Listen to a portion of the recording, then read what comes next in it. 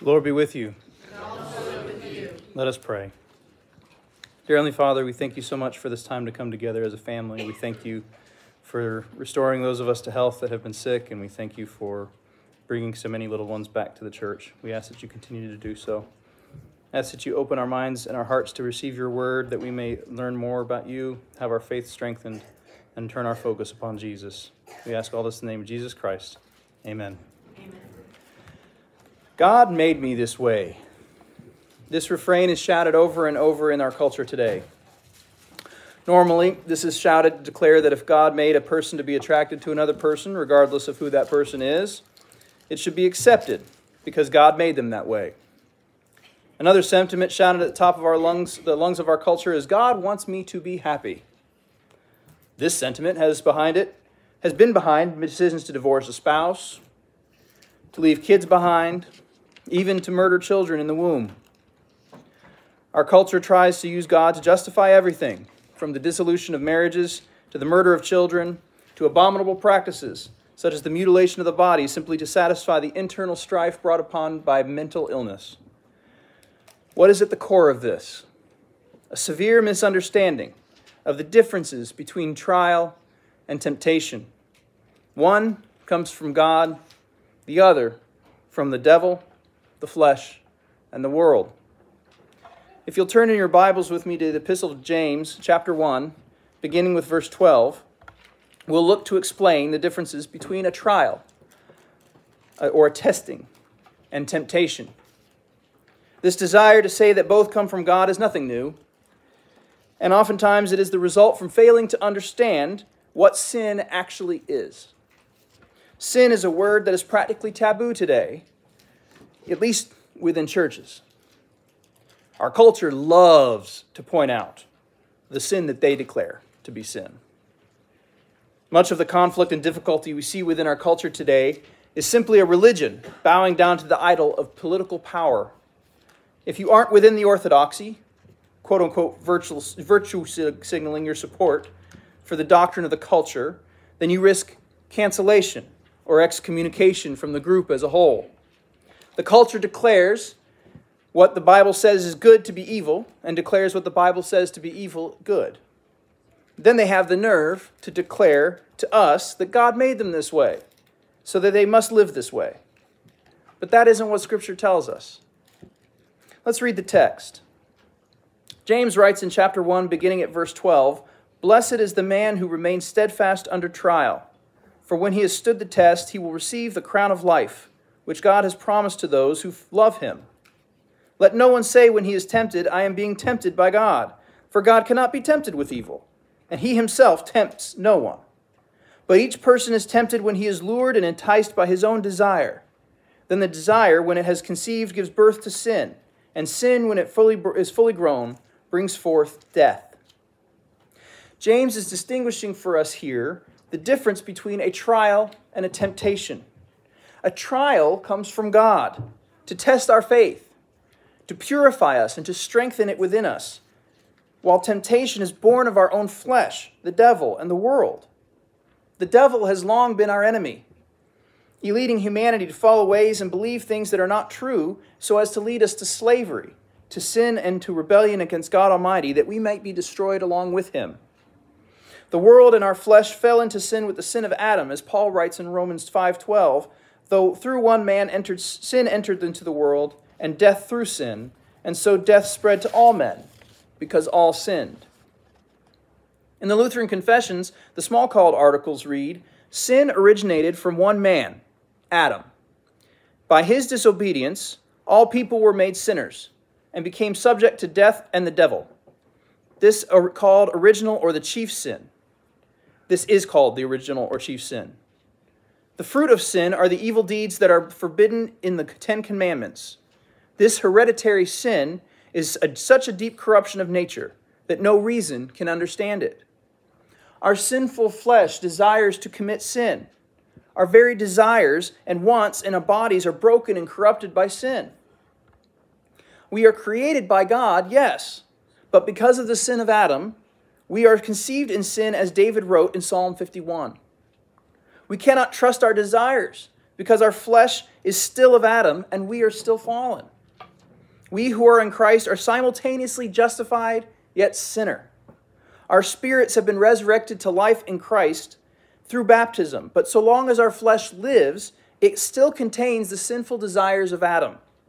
Our temptations to sin do not come from God, but from the Adam within our flesh and the lure of the devil and the world towards rebellion and slavery. So if our bodies and desires lead us towards same-sex attraction, or to believe that our bodies do not match the way our minds feel, or towards the desire to murder or divorce from anything else that is contrary to God's law given to us in Scriptures, these are not temptations from God, because sin does not originate from God. God did not make us this way. Our ancestor Adam did, by falling into sin that has corrupted every human being who has ever lived or ever will live, save for one. God does not lead us to sin, for he is sinless. He is incapable of being tempted to sin in his divinity. So what do we do with suffering? For though God does not tempt us to sin, he does most certainly test and try us through seasons of suffering in our lives to build and strengthen our faith. Just a few verses before this passage in James, in verse 2, James wrote that we should count it all joy, my brothers, when you meet trials of various kinds. For you know that the testing of your faith produces steadfastness, and let steadfastness have its full effect, that you may be perfect and complete, lacking in nothing. Blessed is the man who remains steadfast under trial, for when he has stood the test, he will receive the crown of life, which God has promised to those who love him. Every test and trial that we have endured has brought with it a measure of suffering. And suffering comes due to the consequences of sin. Either through our own sins or the sins of others or the overall sinful state of the world, suffering comes through the sins of man and the works of the devil. God does not cause sin, nor does he lead us to sin, but rather he allows us to sin to accomplish his overarching, divine, and hidden plan for humanity and the universe. It would be so very easy to have not allowed Adam and Eve to survive, to have children, but rather to kill them and on the spot and start from scratch when they fell. It would have been so very easy to not allow so many of us to be born into sin, to be born into temptations to debauchery, depravity, and disobedience. But God allows each of us to be born for his purposes. Why? Because in his abundant and great mercy and loving kindness, he allows us to be born that we might have the opportunity to be saved through his Son, Jesus Christ. It is better to have been given the chance for salvation than to have never existed at all. I will not pretend to understand the purpose behind God's plan, nor will I presume to tell you what I think is God's will behind every moment of suffering. No human being, save Christ, has the ability or the authority to look over God's shoulder and see how or why he does the things that he does or allows things to happen. What I do know is that God's will is that all might be saved through his Son, our Savior, Jesus Christ. He does not lead us to temptation. He does not dangle sin and evil before us to lead us astray, though he does allow the devil, the world, and our flesh to tempt us. He tests us, tests our faith, just as he did Abraham's faith with Isaac, to strengthen our faith. If we look at the story of Abraham in Genesis chapter 22, we are told of God's testing of Abraham's faith. This is not a temptation to sin, for it is not a sin to do what God commands us to do. Abraham goes forth in faith to obey God's command, to offer his son Isaac as a burnt offering before the Lord. He understands that this is a test, even if he doesn't fully understand why. He knows and trusts in God and his promises to him, trusting in the very character of God that he has revealed to him, to provide a proper sacrifice in keeping with God's mercy, loving kindness, and faithfulness. God knows that Isaac is the child of the promise that God has made to him. Abraham knows this. Abraham knows that God is all-powerful and mighty and able to do anything. Abraham trusts so completely that he tells his servants that both he and Isaac would return in chapter 22, verse 5. He says, both of us will return. And God is faithful. He stops Abraham from sacrificing Isaac and provides a ram instead to be sacrificed, and renews his covenant with Abraham. Abraham doesn't flee from the test. He doesn't trust in anyone or anything other than God, even believing that if he did sacrifice Isaac, God would raise him from the dead, as the author of Hebrews tells us in chapter 11, verse 19. God tested Abraham's faith, and by God's grace, his faith stood the test. We are combatants in a war, my brothers and sisters. A war that started long ago. And we became targets at the moment of our baptism. We see in our gospel reading of Mark chapter 1, verses 9 through 15, how Jesus modeled for us just what this looks like for us as Christians, even as he sanctified the waters of baptism and gave us this sacrament. Jesus is baptized and begins his ministry as king, high priest, and prophet, his ministry as Messiah. Immediately after his baptism, he is led into the wilderness, and he is tempted by Jesus emerges from the wilderness after being subjected to the attacks of the devil as Satan tempts him. He emerges sinless, defeating Satan with God's written word, in a foreshadowing of Satan's eventual defeat by the Word made flesh through Jesus' own sacrifice upon the cross. Jesus goes from the wilderness to carry out the ministry and the battle for the world by calling the entire world to repentance, proclaiming the coming of the kingdom of God, and calling all to repent and believe in the gospel. When we were baptized, we became soldiers in our fight, combatants in the cosmic war between God and Satan that has already been won, even though we have yet to taste the final victory. We became subject to Satan's temptation to sin as he stirs up the sinful desires of the flesh and brings the weight of the world's lies to lure us and lead us astray from our King and Savior and back into sin and death. And just as soldiers are trained and tested by their superiors, so we too are tested and trained by God through our various trials and tribulations, so that we are made perfect and complete, lacking in nothing, as James writes in chapter 1, verse 4. How do we fight back against these temptations and endure the trials that we are subjected to? We follow the examples of Abraham and Christ.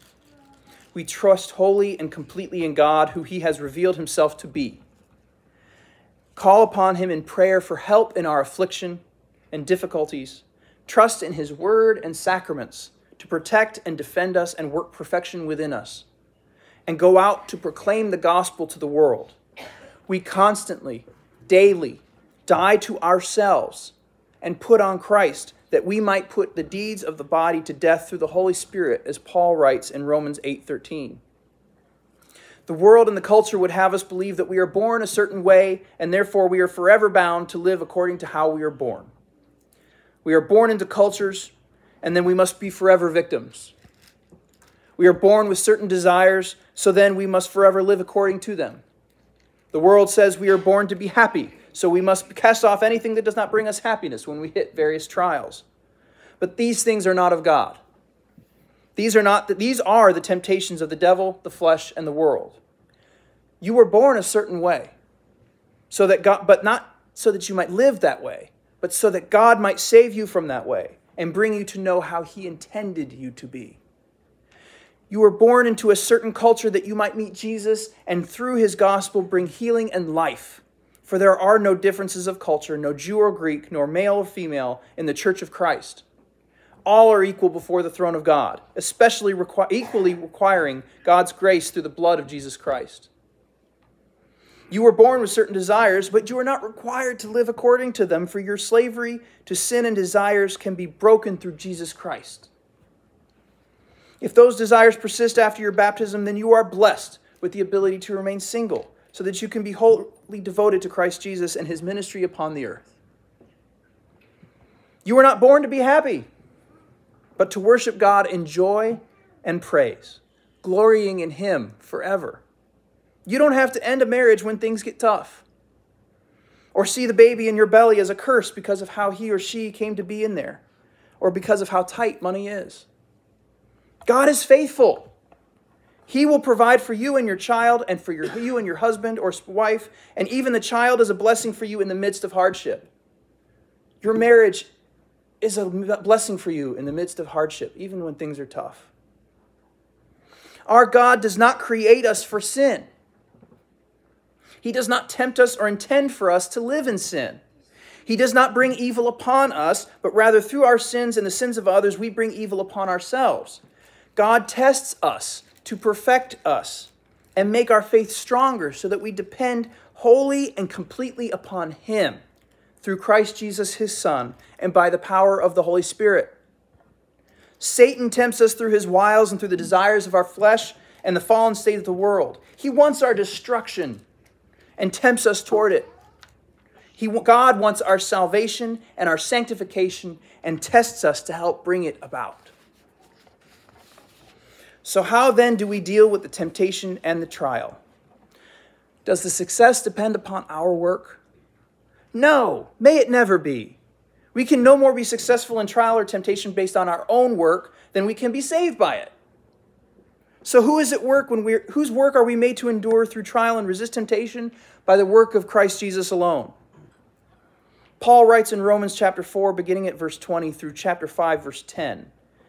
No distrust made him, Abraham, waver concerning the promise of God, but he grew strong in his faith as he gave glory to God, fully convinced that God was able to do what he had promised.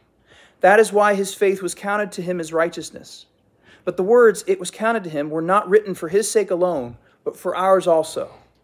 It will be counted to us who believe in him who raised from the dead Jesus our Lord, who was delivered up for our trespasses and raised for our justification. Therefore, since we have been justified by faith, we have peace with God through our Lord Jesus Christ. Through him we have also obtained access by faith into this grace in which we stand, and we rejoice in the hope of the glory of God. More than that, we rejoice in our sufferings, knowing that suffering produces endurance, and endurance produces character, and character produces hope. And hope does not put us to shame, because God's love has been poured into our hearts through the Holy Spirit who has been given to us. For while we were still weak, at the right time Christ died for the ungodly.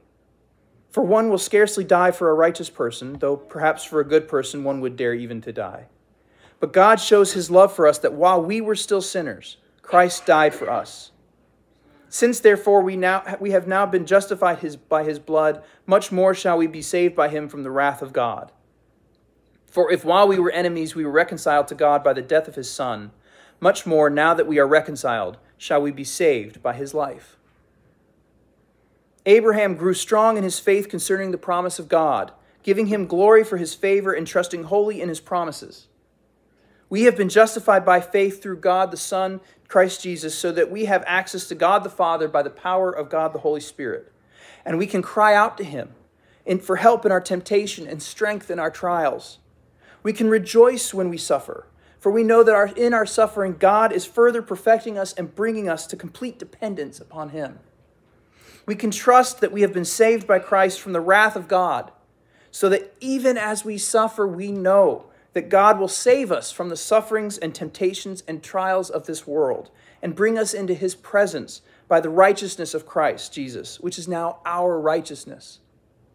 If you are tempted to sin, flee and cry out to God to save you from that temptation so that you will not fall into sin.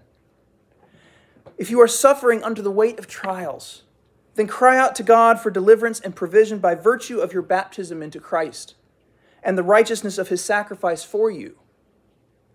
Whatever your struggle, let your struggle drive you to Jesus. However you may feel you were born, cry out to God who is always faithful, and let him do the work in you that needs to be done so that you can endure steadfastly, and one day in his presence receive the crown of life, which God has promised to those who trust him. Let us pray. Almighty God, we thank you that you have not left us. You have not left us dead in our sin. You have not destroyed us and started from scratch. We thank you for letting us exist, for giving us the life that we borrow from you. We thank you for your Son, Jesus Christ, who saves us through his sacrifice from our sin and from our death and from the devil and the world. We thank you for your work on our behalf. We thank you for not leaving us as our orphans, abandoned to temptation, for giving us your word and sacraments, that we might be strengthened in faith, and that we might proclaim your Son, Jesus Christ, for all the world to hear. Lord, when we groan under the trials and sufferings of this world, let us drive ourselves to you. Let that drive us to you, that we might call upon you and be saved, that we might depend wholly on you for your provision, for your care, for your comfort. And when we are tempted, let us discern quickly where that temptation comes from, flee from it, and cry out to you to save us from it. For we are powerless as children. Lord, we thank you so much, and we submit ourselves to you. We call upon you that we might be saved. And we ask all of this in the name of Jesus Christ, who with you and the Holy Spirit is worshipped and glorified, one God, forever and ever. Amen.